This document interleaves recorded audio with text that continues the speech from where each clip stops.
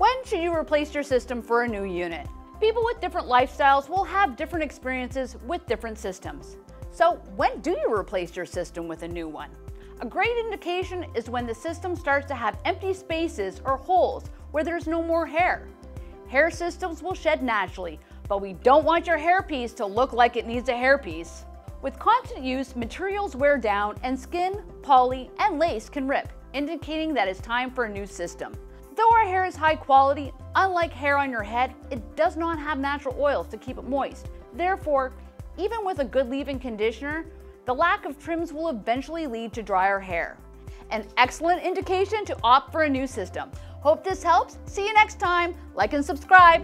Bye.